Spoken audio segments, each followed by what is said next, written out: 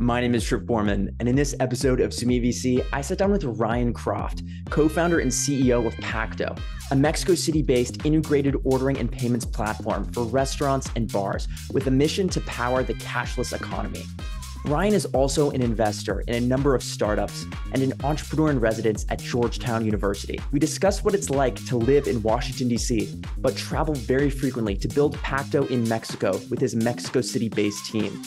Why Ryan is bullish on Latin American technology, Ryan's time as a baseball scout in the Dominican Republic, and what Ryan would tell American founders about founding in Mexico.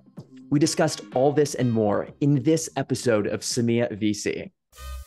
Okay, Ryan, can you start by telling the audience a bit more about your work history up to and including your current role founding Pacto?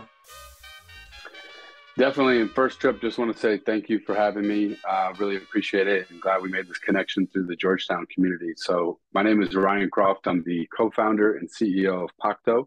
We're a Mexico City-based software and payments company. And my background's a little bit different, I'd say, than your average entrepreneur. Perhaps I was born and raised in the D.C. area, in Northern Virginia. I got a degree in international business and Latin American studies in Spanish from James Madison University in the U.S. And, you know, during my time at university, I had the chance to live and work in Spain, and was really, I think, just got the bug and the travel itch of living in Spain, living with a family, speaking in Spanish, thinking, you know, international travel or living abroad is possible. So the moment that I graduated, I took the sort of unique step of just moving overseas, and I lived in the Dominican Republic 2006 to 2008. So for 2 years, I lived in the DR on an island and had a blast. It was an interesting experience, started by just volunteering, working at an orphanage of all places with the U.S. Embassy family.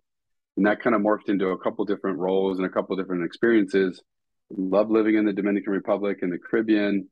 And I noticed that a lot of people love baseball. So had the chance to be an independent baseball scout, and I'll go into more detail on that later, but spent 2 years in the DR, and then that transitioned into my own adventure travel company. So I used to lead adventure travel tours for groups of people, anywhere from 2 to 22 people, for 5 years. And it was the ultimate lifestyle business.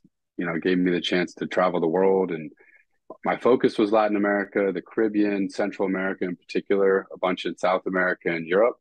But, you know, I've been to 50 countries in my life, and I speak fluent Spanish. And I think a lot of that was thanks to that time. The name of the company was Croft Global Travel, my last name. And it was really a lot of fun. And I was in my 20s. So then around 2013, I met my co-founder for my last company, TransitScreen. His name's Matt Kaywood, and he had a degree from Harvard in computer science and a PhD from UCSF in San Francisco. And he and I started a company with a simple premise, which is the world at the time was really urbanizing, and people wanted to live and were living and working in cities. But the data for transportation was very disparate and hard to find. So we would aggregate information for mass transit, so buses and trains and ferries and streetcars, as well as all this emerging transportation that was really taking off at the time. So at the beginning in 2013, I moved to San Francisco to start the company. You got to remember, this is back when Uber was just starting, Lyft, bike share services were taking off, car sharing had been around, but it was really taking off. And then scooters and shared bikes and e-scooters were really sort of starting to explode. So what the company did and does is aggregate all this disparate data and bring it into one central location into a variety of products. And the first being TransitScreen, the name of the company, which is a data visualization in the lobbies of buildings, but mostly real estate high-rises in major coastal cities. So experienced really fast growth, nearly double the company in revenue for 4 straight years. We raised some outside capital, and just grew in this real estate sector. So it was a prop tech company offering a bundled sort of packaged software as a service enterprise SaaS type model. Then we expanded into corporate workplaces. So a lot of the major Fortune 500 companies were customers, and it was a lot of fun. I got to travel the world with the company, and really fun exploring China and the Middle East and Europe through this experience. And ultimately, when COVID came, it was time to sort of take a step away. And I moved to the board of directors and took some time to sort of revisit Latin America through this experience that I had before. And I joined Georgetown as an entrepreneur in residence in 2020. I joined two different cohorts of like a On Deck and a fellowship called Latitude, and then ultimately brought me to start Pacto, which is about a year ago today. Could you tell us more about what problem Pacto solves and how you guys solve it better than anybody else? Yeah, no doubt. So Pacto, as I mentioned before, is a software and payments company focused on restaurants and bars in Mexico, with an ambition to expand throughout broader Latin America. So really, what's the problem today? Anyone who's been to Mexico, restaurants and bars, I think, are some of the best places in the world for food. The problem is the experience as a consumer, the experience when you try to check out, are less than desirable. It's traditionally been a cash-based society. And also the management of a restaurant, I think it's different based on who owns it. So what we found in our research, there's about 600,000 restaurants and bars in Mexico. So there's more bars and restaurants in Mexico per capita than the United States. And what's interesting about that cohort is only 3% of those bars and restaurants in Mexico are international chains or sort of multinationals. And primarily, they're non-digital. So they don't have integrated point of sale and payments. So when you have the experience of going into, say, a taqueria, you talk to a server, you order, and they put it into a point of sale.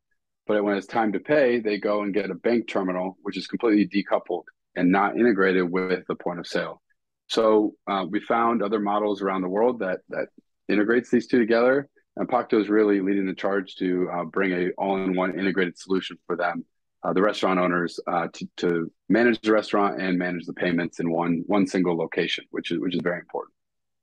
If you were going to speak to a restaurant owner and try to get them on Pacto, what would be their biggest concern that you found they might say based on your research reaching out to them? Yeah, like I said, all restaurants are different, right? And the owners are different. Many of them consider themselves artists, and they are. The food and the cuisine in Mexico is world class. So not everybody thinks of it in the same way. Some people think of it as, I'm an artist. Either the way that the restaurant is laid out or the food or the drinks is a work of art. And maybe efficiency or business is second. Other restaurant owners are the opposite, where they truly care about inventory management and labor efficiencies and how do you maximize every dollar. But I'd say in general, they want to grow their business and they want some all-in-one platform. So the number one concern that people would have is, I might have 6 or 8 different technologies or platforms that I have to use to operate my business. How do I bring these all in one? How do I just have one single interface or one single platform that I can use that could lower my costs and increase revenue? So generally, one of the challenges, though, is switching. If you have a point of sale or payment system, changing anything, any behavior is hard. So trying to calm their fears and say, no, actually switching is not very hard. We can make it pretty painless and simple. And once you get to the other side, or if you go from cash only and paper and pencil to a point of sale like ours, the world is much better. We have, lower costs for you. We have increased revenue through digitization and ultimately a more efficient way to run your business. How are you getting more restaurants to come on Pacto? Yeah, so it's a combination, right? We just launched really with the full all-in-one point of sale in the last 2 months. We have a very large waiting list already from people that have seen press on us or from our outbound sales channels. A lot of it's referrals and word of mouth. When you work with a big restaurant group or even small restaurant groups, generally, if they're using it at one location and they like it, they're going to expand. And restaurant owners also talk to one another and they see what's out there in the market and they're very social. So I think word of mouth is definitely a key driver. One of our co-founders, Rodrigo Curry, comes from the banking world, but he also comes from the restaurant world. And Rodrigo, in the last year, started a restaurant in Baja. So having the sort of first person walkthrough of what a restaurant owner goes through and the painful process that is today. That's helpful to learn and get into the psyche of a restaurant owner to say, what are they really looking for? What are the key drivers that would get them to say yes or to accept Pacto? So overall, in general, we use a variety of channels and starting to really explore some top-down partnerships with large organizations in Mexico as well, like financial institutions. And we think that that's really going to drive a lot of growth in 2023 going forward. How did you go about funding for Pacto? Yeah, so we started the company last August and started fundraising August and September, primarily in 2021. Started with friends and family, ultimately ended up raising almost $2 million in a pre-seed round, 6 seed funds. I'd say half are in Mexico or Latin America. Half of our seed funds in the pre-seed round were in the United States, in San Francisco. But ultimately, I think we have a good story, a good team. We have the right product in a very big market. So, talk to a lot of people, even pre-launch. And I think something that's very appealing, which is hard to find, is a great team with a good product and go-to-market strategy in a really, really big market. And, we'll talk more about Latin America or Mexico as a market, but I just think both me personally as an investor or just seeing the world and the way that things are changing rapidly, Mexico and Latin America are really well positioned to grow over the next 5 to 10 years. So finding technologies or finding platforms that can help a lot of people and be that intermediary between consumers and the small business owners, I think is a really good place to be. And we've seen it work in other markets, and we're trying to find that tropicalized version of the product that can really work locally. I love that. I'm going to follow up on the geographical piece. Where do you split your time, and where's your team geographically located? Yeah, so I personally have a home and a family here and 3 kids in the Washington, D.C. area. I spend a lot of time in Mexico. So personally, 1 to 2 weeks out of a month, I'm traveling and spending time in Mexico City. Been to Monterrey a few times, and Baja this year, probably about a dozen trips to Mexico just this year alone. My co-founder does the same. He lives in San Francisco, but has been spending a week or more per month in Mexico City. And then our third co-founder, Rodrigo Curry, is from Mexico and is based in Mexico. So he's there full time, splitting time between Mexico City and La Paz. Overall, the team, we're 20 people today. 70% of Pacto lives in Mexico today.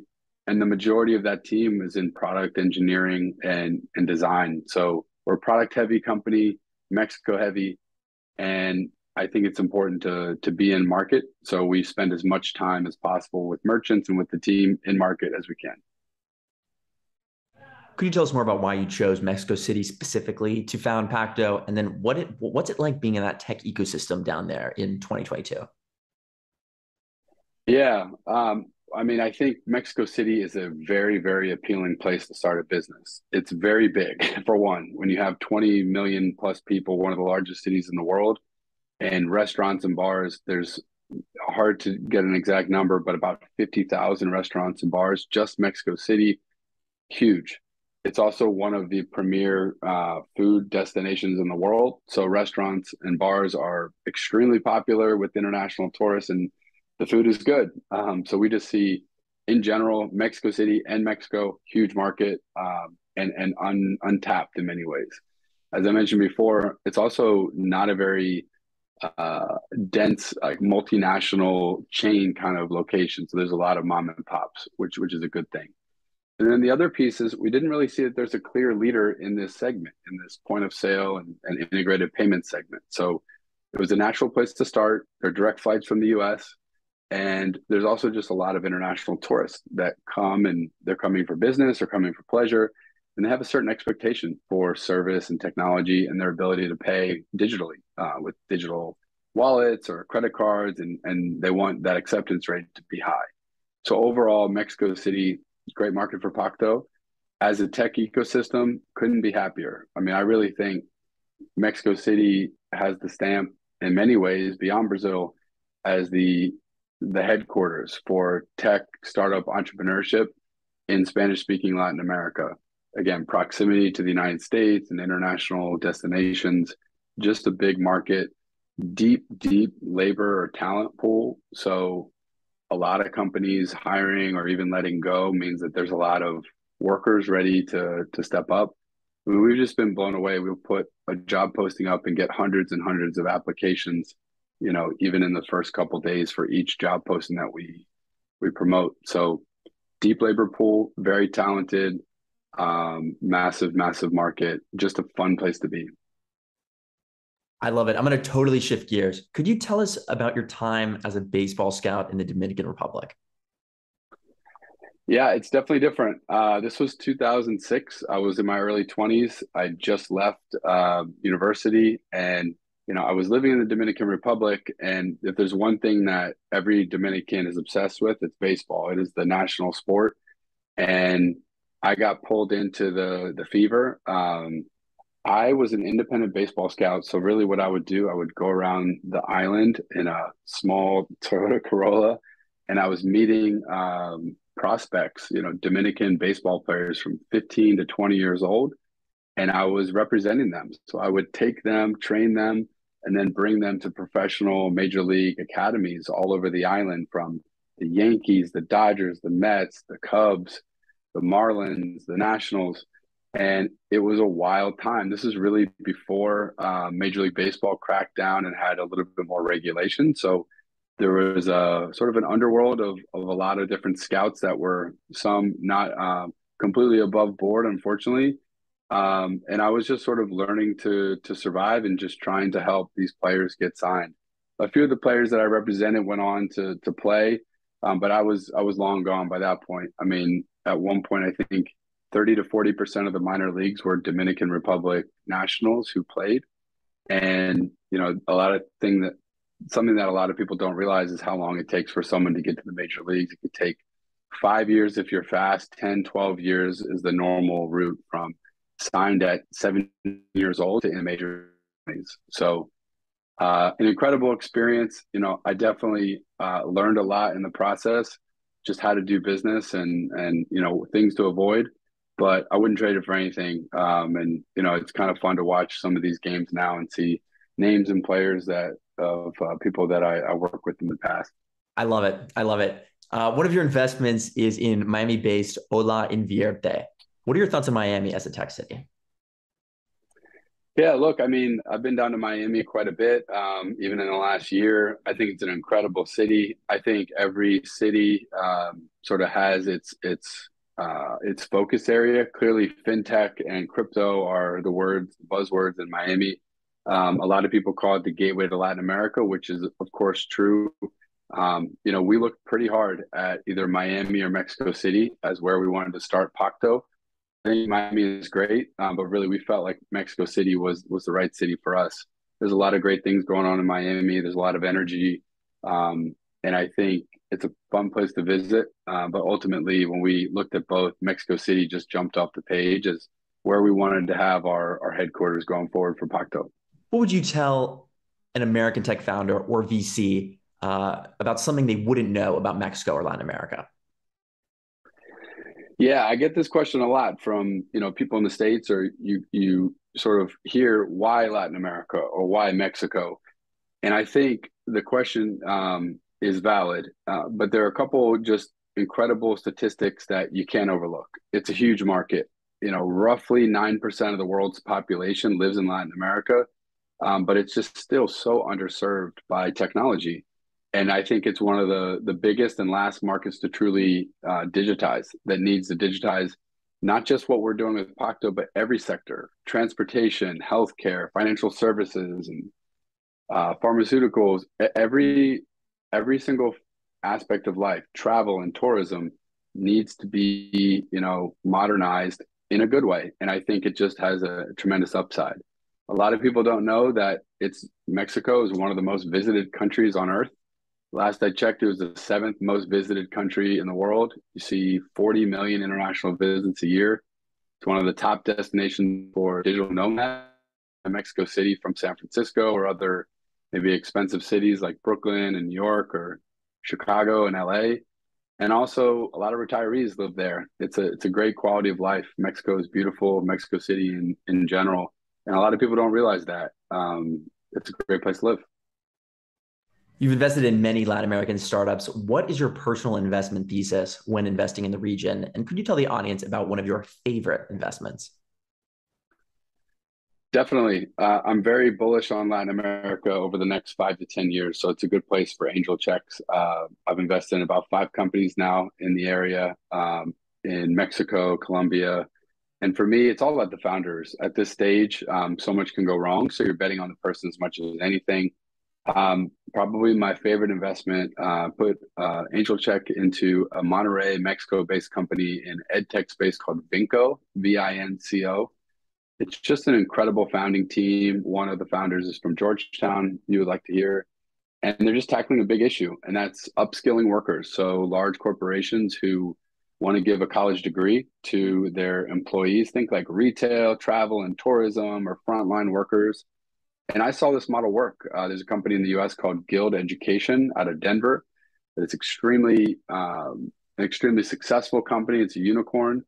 And I think they're on a path to go IPO. And to me, Vinco just jumped off the page as just a great founding team in a really big market, trying to help people who say work a retail job or in tourism or hospitality. How do they get a college degree? And really kind of turning the model on its head and having the colleges and universities finance a lot of this. So I think it's a great company. Vinco, everyone should check it out. It's based in Monterey. There's a Georgetown connection. I think everyone should check it out. My second to last question, how was your experience with the Latitude program? Yeah, so I was a Latitude founder fellow and also On Deck, which is a similar program, maybe just a different geographic focus. But I have nothing but great things to say about Latitude, great people, an incredible network. And to be honest, between On Deck and Latitude, I would say they gave me the inspiration to start Pacto and to say, all right, getting back into being an entrepreneur and a founder again is the path for me. I like starting companies, and being in Latitude is just surrounding yourself with other people who also like to start companies and are passionate about Latin America. I've kept a lot of the same connections from that time and really, really love the people that run it. I think Gina and Brian do a tremendous job in getting the community together. So nothing but great things to say about Latitude. I love it. They retweeted my last LinkedIn and Twitter. So I like Latitude because of that. Finally, I have to ask Peter Thiel's famous contrarian question, but with a uniquely Semilla.VC twist. What important truth about Mexico or Latin America do very few people agree with you on? That's a tough question. But for me, I think really what it comes down to is that you can successfully grow a company in 2 places at once. And, obviously that's maybe controversial for some people, but we started Pacto in COVID, and our team is hybrid remote out of necessity. We had no other choice. I based here, founder in Mexico, co-founder in San Francisco. It was just the nature of the world then. I just think the world has changed and so much can be done remotely. You can be very efficient and productive remote. I live here in the US primarily. I have a family here, kids in school, but 1 to 2 weeks out of a month, I'm in Mexico City. And I really like that balance. I think it's important to learn from other markets. It's important to know what other companies around the world are doing and then tropicalize it and apply that to the local market. And that's what we're doing with Pacto. And of course, we couldn't really operate or do any of this without a strong support system. All 3 of the founders, we have incredible spouses and families who support us. I just think overall, this trend since COVID, it's just not going away. It's not going back to the way it was and everyone's commuting to a single office. You can raise capital without meeting people in person. You can close business and hire people without meeting people in person. But I think meeting people in some cases is really critical, and that's building the culture of your team or closing a big deal. There is nothing that replaces a face-to-face for those kind of meetings, but a healthy balance of the two is really important. You can be productive and work from home and be very productive in market as well. So I think that's something that not a lot of people see, but it's the way that changing work in the future. What a great answer. Ryan, thank you so much for taking the time to come on the Semilla.VC podcast today. Trip, it's a pleasure. Thanks for having me. It was a lot of fun. Thank you for watching this episode of Semilla.VC. My name is Trip Gorman. Don't forget to like and subscribe wherever you view the podcast. And don't forget to check out our newsletter, Dealflow LA, which can be found by going to dealflow.la.